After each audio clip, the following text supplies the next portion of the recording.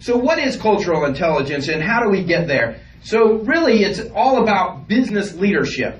And it's a four-dimensional framework that looks at, first of all, are you motivated to understand people from other cultures and other languages? Because if you're not motivated to understand different people in a different environment, you might as well get up and go home, right? But second, you have to say, so what's my cognition? What do I know? What have I been told? What have I learned? What have I read online? And then, really learned. But the third thing is your metacognition.